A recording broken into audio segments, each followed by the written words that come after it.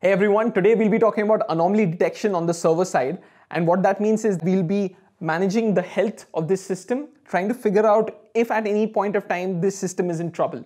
The way we do that is by having all of these servers publish the metrics which are important to us. And instead of the server figuring out whether this is good or bad, what it does is that it publishes these metrics to a particular engine. Now, the whole purpose of this engine is to make sure that the health of the system is good by detecting anomalies. At any point of time, if you see an anomaly, what you should be doing is flagging that and sending an alert to a systems engineer.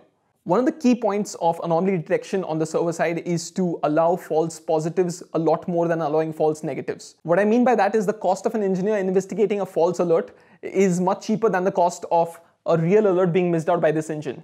So that's the way that we'll be designing this system. The first thing we need to do if we are managing the infrastructure here is to allow some sort of uniformness and standard way in which all of these services can publish their metrics to this engine.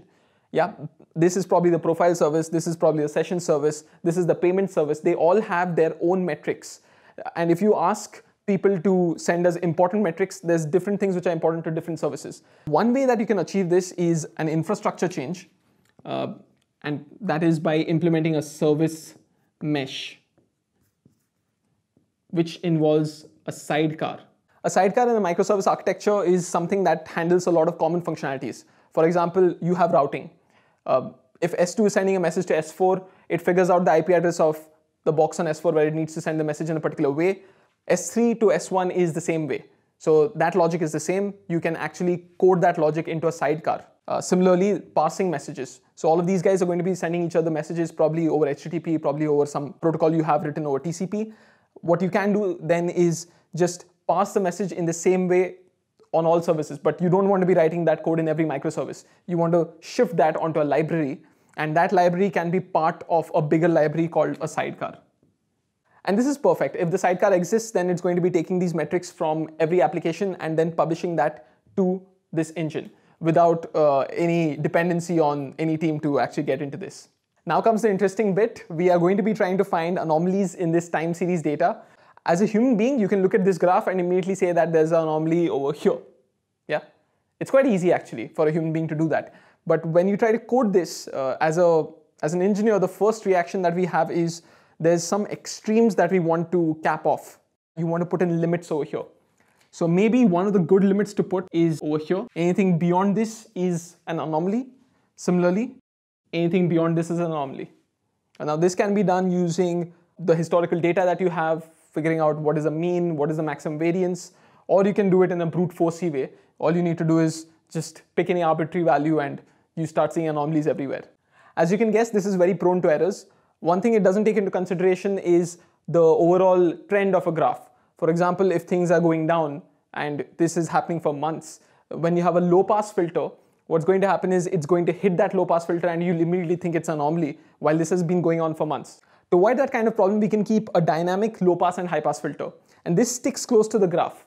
What this does is that if there's a very sharp change in the metric, then it's going to be flagged as an anomaly.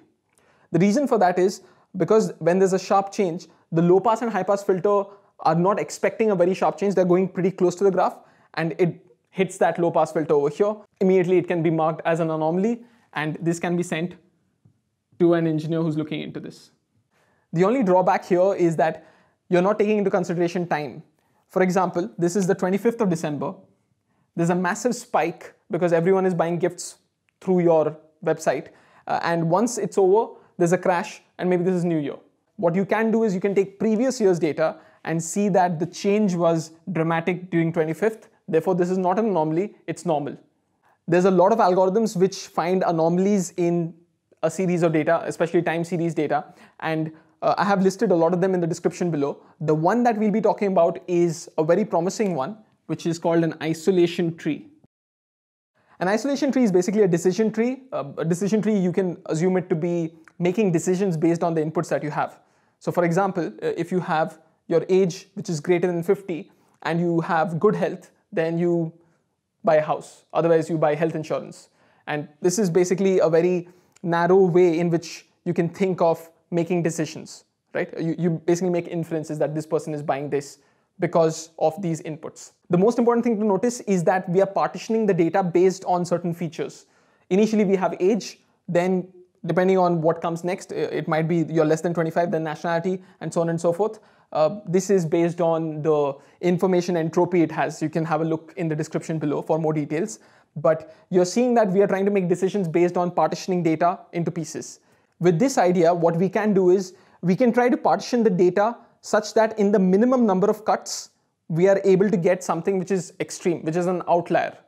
That's what an anomaly is. For example, if your age is less than 10, you probably buy nothing at any given point of time, or maybe all the time action figures or something like that. What if age less than 10, you end up buying a house?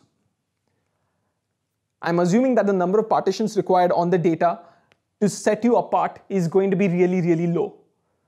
That also means that you are an anomaly. That's what the isolation tree is based on principle. And if you run your time series data through the isolation tree, you should be able to find such anomalies using this kind of a pattern. So this is a brief introduction of what anomaly detection is like on the server side. Important points to notice are that we are more forgiving for false alerts rather than, false positives rather than false negatives. Another thing to notice is that we want some sort of uniformity in the sampling rate, uniformity in what we are measuring. So all those metrics are sent through a sidecar onto an analytical engine. This analytical engine can be using multiple machine learning models to figure out anomalies.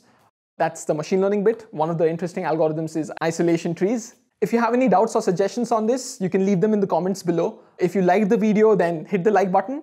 And if you want notifications for further videos like this, hit the subscribe button. I'll see you next time.